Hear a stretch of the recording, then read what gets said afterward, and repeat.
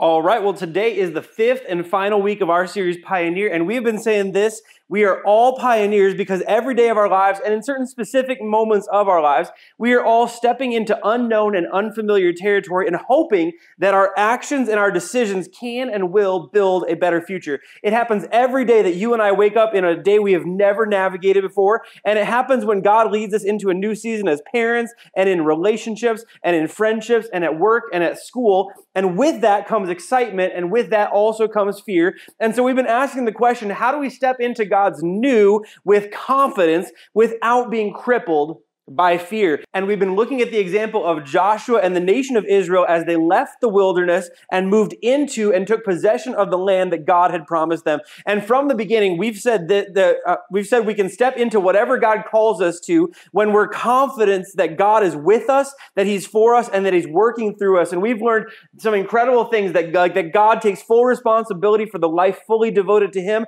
and at the same time, He also puts things into our hands to be responsible with and to be responsible for. And when He does, pioneers respond with complete responsibility for our complete obedience to God, and then we trust God to be fully responsible with the outcome of our obedience. So today, we're closing the series out, and I want to read a very short passage from the book of Joshua. It's one of the last real episodes in the life of Joshua as the leader of the nation of Israel. And in this moment in time, across the end of one chapter and the beginning of another, we see something very fascinating. Israel has won virtually every battle that they have entered. They have defeated every enemy. They have vanquished every foe, because yes, I can use big old English words. And what we're about to read is this interesting story about what happened after they had won the land. In Joshua chapter 17, starting in verse 14, it tells us this: the descendants of Joseph came to Joshua and asked, "Why have you given us only one portion of land as our homeland when the Lord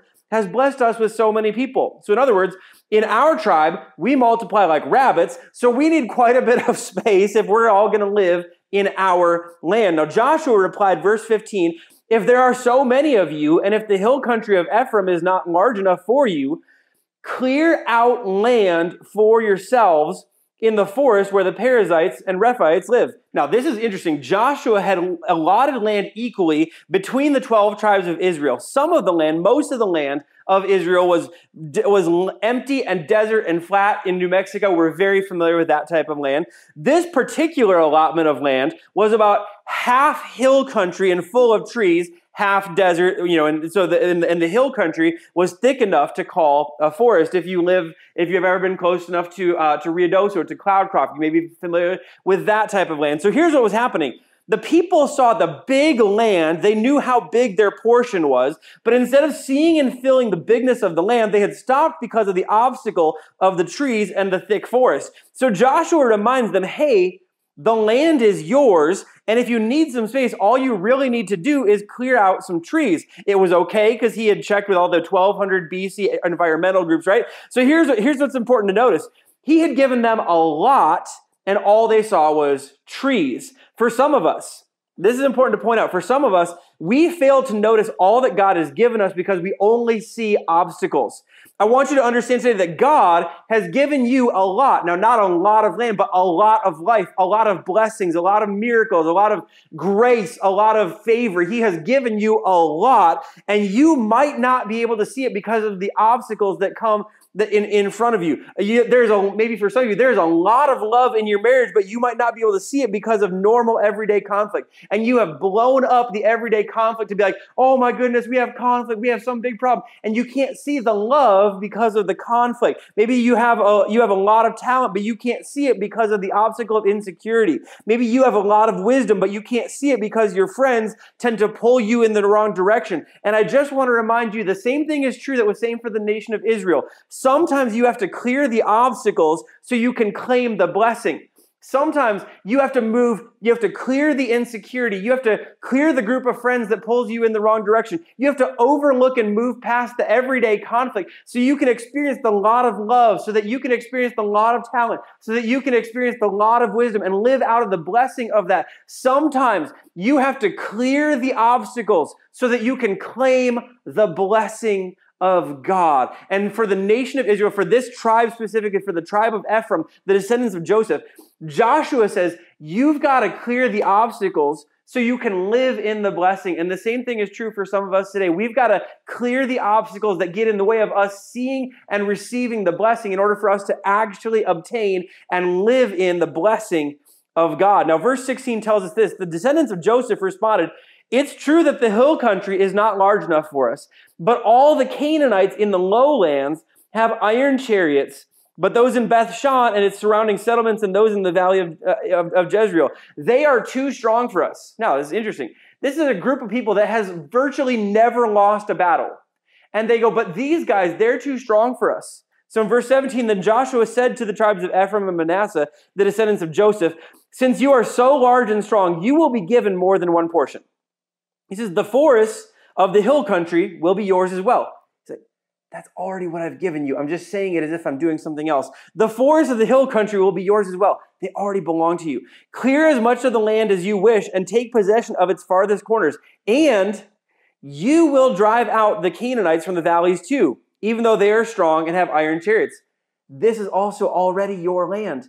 You have to go clear it. You have to clear the enemies. You have to clear the obstacles. But your land is your land. And as long as you'll go claim it, it is yours. Here's what Joshua is really telling the people. You've seen the walls fall. You've seen rivers stop. You've seen God go before you every step of the way. You've seen God come behind you to protect you in your rear every step of the way. You have seen the sun stand still. You have displayed a lot of confidence in God that he can win any battle. But God has a lot of confidence in you, and this land that he's given you, he knows that if you will clear it, you can claim it.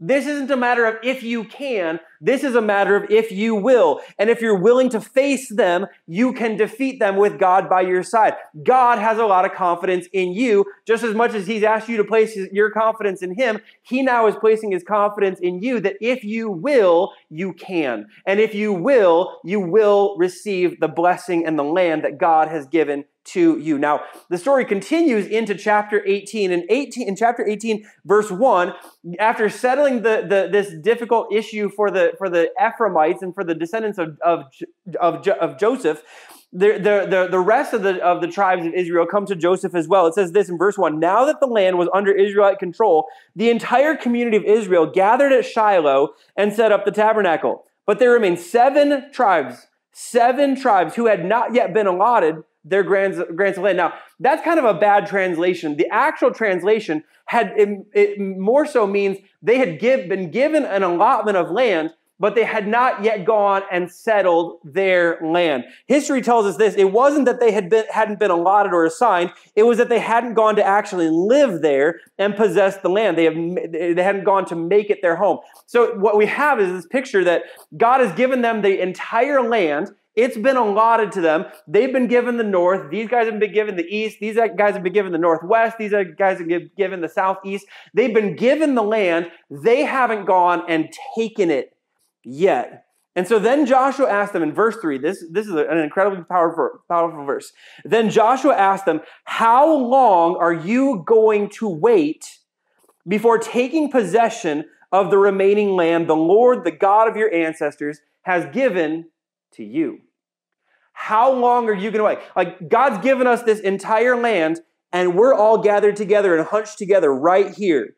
Like what are we doing? Why haven't you gone to claim and take possession of what God has so freely given you? Here's what we see in these two back-to-back accounts. While their battles had won them the land, their lifestyle had kept them from receiving the blessing that God had for them in the land. I mean, we said this a couple weeks ago. Wherever God leads us, it is good and it is for our good. God has brought them to the promised land. God has given them the promised land. God has given them victory within the land. And now that it's time for them to live off of the blessing that is the land, they have not gone and actually taken hold and possession of the land and began to actually live in and dwell in the land. And Joshua, with his words to the descendants of Joseph and with his words to the rest of the nation, simply says, "Look, I'm as excited as you are that we have won the battles, but there is more for us to do. There is more than winning battles. There is more than wandering. You have gotten so used to fighting and winning battles that now that it's time to go take possession of the land and live in peace, You almost are acting like you don't know how to do it. There is more than wandering. We've wandered for so long. We don't know, you're acting like you don't know how to settle. There is more than crossing rivers. We crossed a river. Yay. We crossed a Red Sea. That's part of our story and part of our history. That's phenomenal. But now there are no more rivers to cross. There is land to settle. There is more than running into fights. And you've grown so used to fighting for the blessing and promise of God. But if you're not careful and if you don't catch this shift, you can miss actually possessing the promise and blessing of God. And if you won't learn to possess it and to live in it and claim the blessing of God, you may in fact live your entire life as if God has not given you any blessings. And what we ultimately see in the people and the nation is an example of one of the most ominous words in all of life and in all of faith. And in fact, some of you, it may be that you have been guilty of this at some point in your life. It's possible that you have accused someone else of this at some point of your life, but it's the simple word settled. You have settled for something. Just like the nation of Israel, they have settled for living in land that is too cramped, in a space that does not belong, like that is theirs, but is not supposed to be shared with everyone. They're supposed to stretch out. They're supposed to stretch their legs, stretch their arms, have space to live, have space to plant crops, have space to provide for tribe after tribe after tribe. And they've settled into this one tiny area where God has given them this huge beneficial blessing of a land. They have settled for a tiny bit of the blessing. Now, let me ask you this question. Have you ever been guilty of settling in life?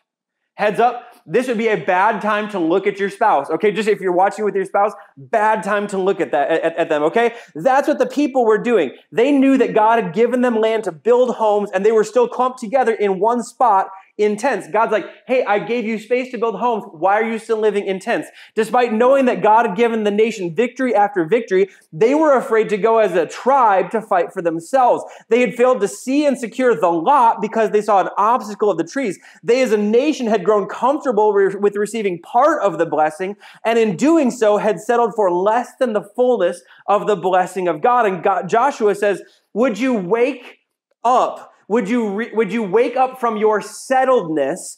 You have settled, but there is more and there is better for you. God has more and God has better for you. And if you will get off your settled butts and move and follow God and walk where he tells you to go and stretch your arms forth and stretch forth your strength and use the strength that God has given you and walk with the Lord your God, there is no victory that you can't win, and there is no land that you can't settle, and there is no blessing that you cannot receive. So there is more, and it is time to go receive it. Let me ask you again, have you ever lived like that? Where you knew that it was possible that there was complete freedom, but you had grown comfortable with holding on to a little bit of that same old junk that had held you bound. You knew there was better for your marriage, but you had settled into a comfortable, tense existence. You know it's possible that you could actually move past your past, but you've settled for holding on to the guilt of your past in the middle of your present. You know there's actually more, but you have settled for more of the same. And if I'm being honest, let me just tell you why like this verse is so challenging and why I love and I'm so passionate about this portion of Scripture. Part of why I'm pretty passionate about this passage of Scripture is that when I started getting really serious about my faith in my freshman year of college and I began to own it for the first time in my adult life, I was excited and I was dedicated to reading my Bible consistently for the first time in my life, and I was serving in a youth ministry at a church, and I loved life. I was majoring in advertising and in communications.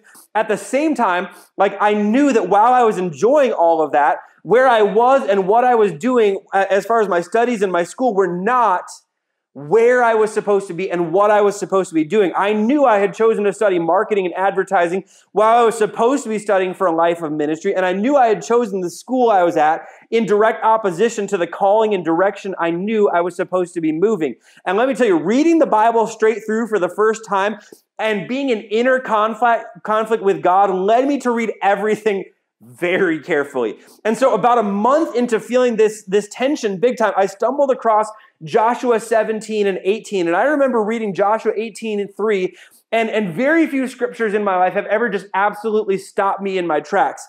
But Joshua 18:3, it stopped me in my tracks. And I remember reading those words, how long are you going to wait before you take possession of everything meant for you. And I felt like although they were written over 3,000 years ago and spoken over 3,000 years ago, that they were meant for me in the middle of my dorm room in Eau Claire, Wisconsin. This was honestly the verse that broke the logjam for me. And I'm going to tell you, I am normally a guy that I will read and then I will finish and whatever it is that I'm reading, and then I might come back and write a few thoughts down about what I just read.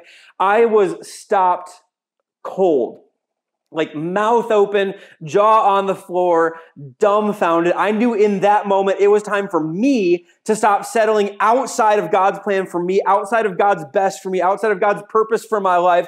This was where I decided that I would not be content with my good ideas if they weren't God's ideas. This was where I decided that I wouldn't settle for a great career, even if it wasn't a God career. This is where I decided I was all in because I didn't want to settle out of everything that God had for me. I decided I was going to keep pushing and never stop pushing. I wasn't going to settle for anything less than God's plan and God's promise and God's presence in my life. That I wanted to know with certainty that God was with me, that God was for me, and that God wanted to work through me. And I knew that the only way that I could ensure that God was with me, for me, and working through me was to make sure that I never settled for anything less than the best and everything that God had for me.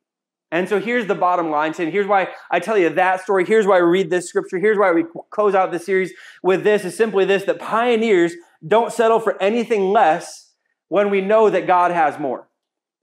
Pioneers don't settle for anything less when we know that God has more. We could put it this way. Pioneers go forward to settle without ever settling. Pioneers, we walk into the unfamiliar and the uncertain and the unpredictable and the unknown of this, and this is unfamiliar, and this is unknown, and it's uncertain, and it's still undecided. And so there's fear, and there's excitement, and there's all of that. And I move forward with that, hoping to build a better future. But when I start to see the better future, I don't stop there because I've experienced a little bit of the blessing of God. I keep pushing and pushing and pushing to live out everything that God has for me, and to see and experience everything that God has for me, and to see every bit of blessing that God has for me come to fruition in my life, in my marriage, in my parenting, in my career, in my education, in my neighborhood, in my friendship, in wherever I go. I want to see and experience everything that God has for me, and I never want to settle for less when I know that God has more. And it is my hope for you and for your family and for me and my family that we would live content with whatever God has given us, but we would also never settle. That we would live content with whatever God has for us and wherever God has placed us and doing whatever God wants of us, and that at the same time we would never settle for anything less or anything short of anything outside of God's best and God's fullest and God's ultimately good for you, in you, and through you. And so today, I want to tell you 5 things where I feel like maybe, just maybe, we need to be reminded that there is more when it comes to what God has for us than maybe we're in areas where maybe, just maybe, it's possible that we have settled. And so the first one is simply this, that there is more to church than Sunday morning. There is more to church than Sunday morning. I am so glad when people come on a Sunday morning. Sunday morning is important in the life of a church. Gathering for teaching from the Word of God, gathering for worship and prayer, it is important in the life of a church, and I think it's important in the life of people. And for a lot of people, I think maybe even most people, church starts with a Sunday morning, but I never want us to just settle for Sunday morning. See, the truth is, every one of us needs church to be more than Sunday morning. It's supposed to be more than teaching, more than an introduction to the Word of God, more than the only time we worship on a Sunday morning. Someone said this a while ago, and I thought this was so incredibly important. They said, some people live as if church attendance is the ceiling, but church attendance is the floor. It's not the ceiling. It's not the highest calling. It's the floor. It's the bare minimum. We should be in church. But if we want to experience everything that God has for us as the church, it always requires more than a Sunday morning. It requires being involved in community. That Jesus gave us a whole bunch of one another commandments, a whole bunch of, this is, you're supposed to do this with one another and do this for one another and forgive one another and encourage one another and challenge one another. And you know what's true about all those things? You need another in order for you to one another. You need another in order for you to one another, which is why the church has to be more than just a Sunday experience, just a Sunday online experience, just a Sunday in-person experience. Like, it has to be more. This is why in the New Testament, the author of Hebrews challenged us with this. He said, let us think of ways to motivate one another. I mean, like, you got to have another in order to motivate one another to acts of love and to good works. And let us not neglect our meeting together as some people do, but encourage one another, especially now that the day of his return is drawing near. And for some of us, we've gotten very content with like, well, guys, I'm doing pretty good. Like, I'm attending church. I'm there like 2 out of every 4 Sundays, or I'm there 3. Like, hey, like I'm there every Sunday. Whew, I haven't missed one yet this year. And here's the thing, that's great. And I love that. But I also want to encourage us, let's never settle for that, because like we said, that is the floor, not the ceiling. The ceiling, in between the floor and the ceiling, is a whole bunch of one another's. And in order for you to experience and live out and put into practice what Jesus has taught us with one another, we need one another, and we need time with one another, and we need studying the Word of God with one another, and we need time spent serving with one another. That the one another commandments all require something outside of just a 1 hour together on a Sunday morning. So there's more to church than a Sunday morning. And in the same way, there's more to salvation than being forgiven of sin.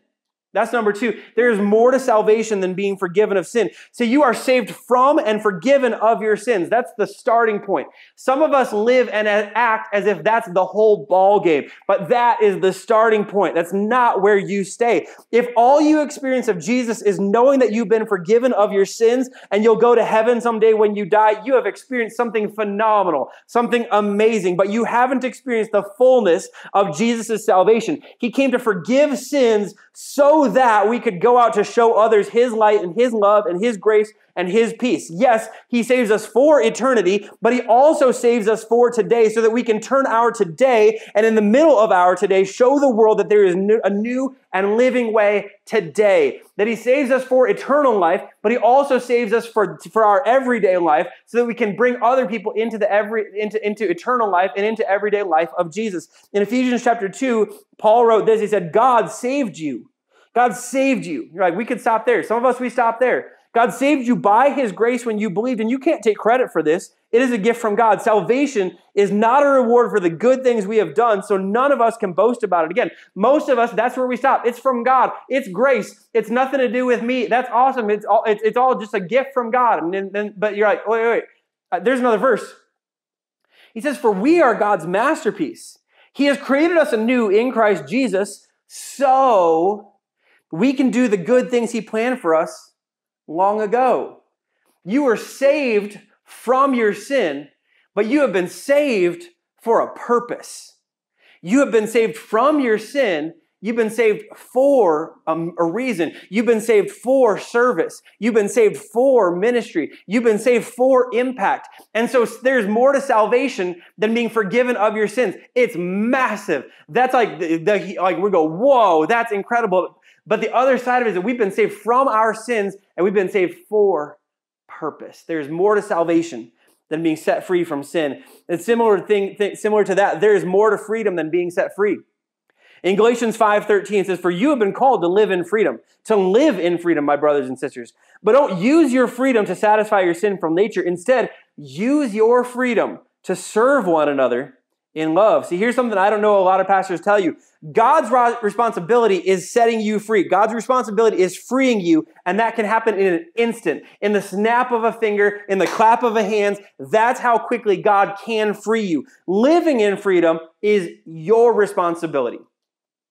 Fun stuff, huh? And the way we talk about it, so it's like, well, God set you free, and we don't teach people that you actually have to choose freedom every day. That once God sets you free, our natural inclination is to turn right around and run back to all the same things that bound us in the first place. And it's our responsibility to actually live in freedom. God has called us to live in freedom. It's our responsibility to live in that direction. And so we want to live in responsibility. We want to live in freedom. We have to take responsibility. And what Paul is saying there is that in Christ, you have been given freedom, and freedom can come in an instant. You can be set free in a moment. He's also saying that we have a choice with what we do with that freedom. Our freedom can be something we live in and serve from, or we can use our freedom in a way that leads us right back to captivity. And just like God's responsibility was delivering the promised land, God's responsibility is the setting free of you and me. Just like Israel's responsibility was learning to live in the promise, it is our responsibility to learn how to live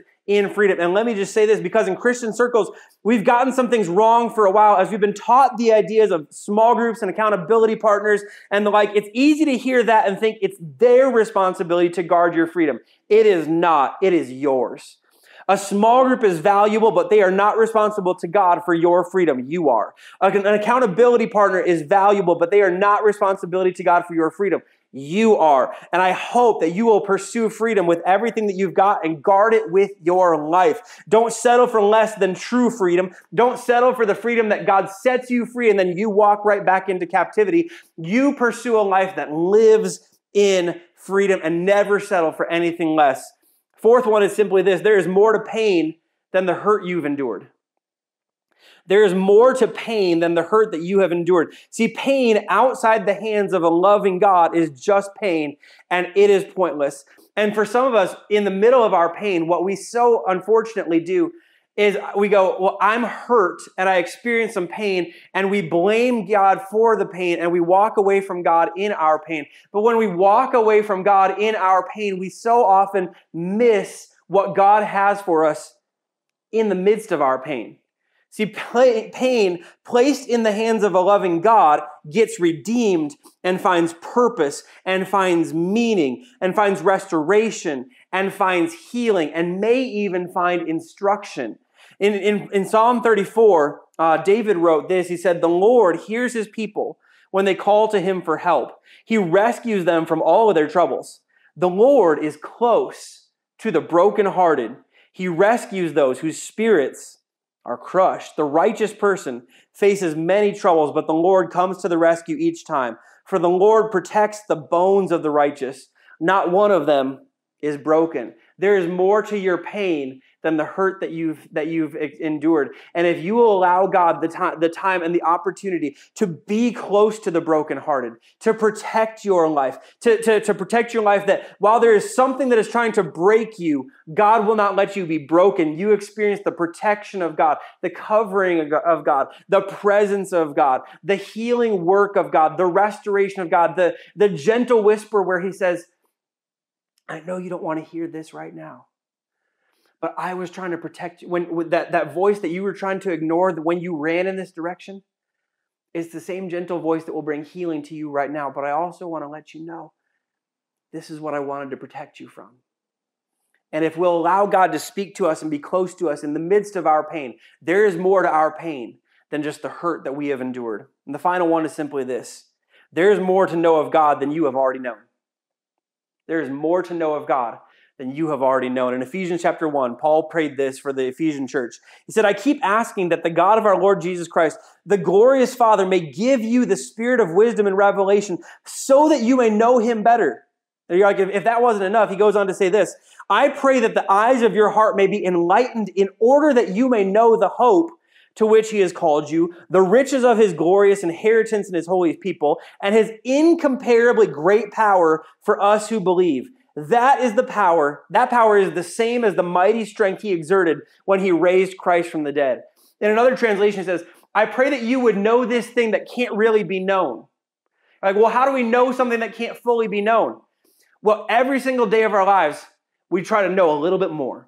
And we try to seek a little bit more. And we pursue a little bit more. And we do whatever is within our power to know more about God and to know God more, to walk in an intimate relationship with our Creator. There is more to know of God than you have already known. And for some of you, you've been following Jesus for 5 years. And for some of you, you've been following Jesus for 50 years. And for some of you, you've been following Jesus for 70 years. And there's a lot of wiggle room in there. And some of you, you have been living the same 1 year over and over again for 40 years of your life. You're like, in that first year, I grew and grew and grew, and I came to know God so much more, and you have kind of been living that same way for the last 40 years of your life. And I want you to know, as long as you have known Jesus, as long as you've been following God, no matter how long you've been following God, and no matter how much you know of Jesus, there is more to know of your Heavenly Father.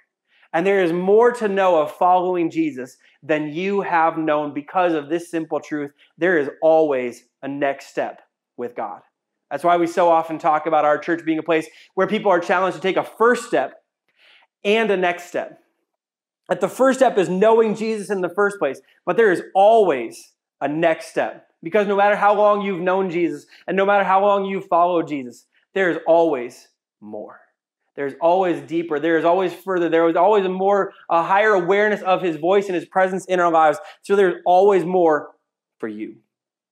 And I hope you'll never settle for what you have already known and what you have already experienced, when I know and when you know deep in your heart that God has more for you. And God has more with you. And God has more working through you. So God has more for you. And I pray that we will all be pioneers who never settle for less when God has more. And so here's the question I have for you as we close our series today. How long will you wait until you begin to possess all that God has given you and all that God has made available for you and all of the blessing that God has for you and the fullness of what God has promised you and living in the purpose and living out of the talent and the ability that God has given you and walking in the gifting that God has given you and hearing the voice of God that God wants to speak to you? How long will you wait until you begin to possess and take possession and take claim of all that God has given you? Let's not be settlers. Let's be people who are content with where God has us now, but we never settle. Let's be people who never settle and push forward, and we push forward until we have received and embraced and achieved and grabbed hold of everything that God has for us, everything that He has at work in us, and everything that He wants to do through us. Let's be pioneers, because pioneers never settle for less when we know that God has more. Let me pray for you. Heavenly Father, today I simply pray that we would be pioneers, that we would be people who pioneer in the spirit of Joshua, that we would never settle for less when you have more. So God, let us never settle for less when it comes to our experience of the church. Let us never settle for less when it comes to our experience of salvation. Let us never settle for less when it comes to our experience of freedom. Let us never settle for less when it comes to our experience of our pain. And let us never settle for less when it comes to our experience and our knowledge of you. Help us to know you. Help us to know your freedom. Help us to know your healing. Help us to know your salvation. Help us to know what you want the church to be in our lives. And help us to experience the fullness of every bit of that and everything else that you have for us. So God, for some of us who have settled into a life that knows some of what you have for us, would today be a message and a word that stirs us from that and wakes us from our slumber and kicks us off of our lazy boys and moves us into a place and a position where we are following you and pursuing everything that you have for us. Help us to never settle for less when you have more. And so today I pray that you'd give us wisdom to know what it is that you have more, what area of our life you have more. And God, would you give us the courage to pursue it with everything we've got? We love you. We pray this all in Jesus' strong name. Help us to experience every bit of what you have for us. We pray this in Jesus' name. Amen.